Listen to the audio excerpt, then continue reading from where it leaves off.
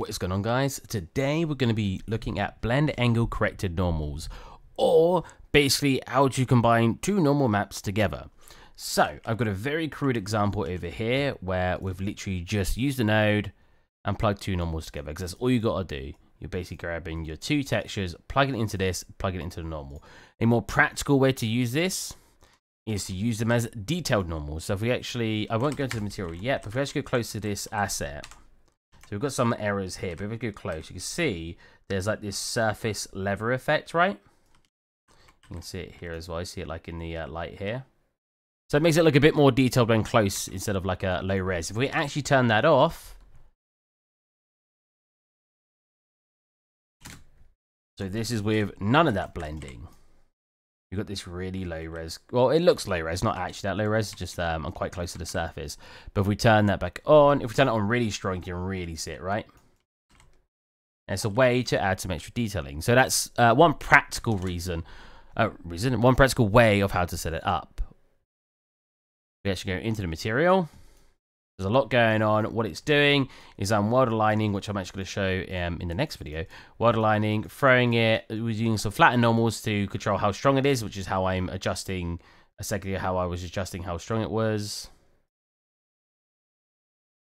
So I've got the flatten normals called micro normals, and as I turn that up and down, we increase the strength of those normals. And I'm basically just combining that with the normal map, like just the one that's for the couch. See that? We're just throwing it on top and we're giving extra detail. So how do we set that up? Well, it's very, very simple, at least the rudimentary way anyway. All you got to do is grab your two normal maps. So let's go to, let's grab like two normal maps from a random location. There you go.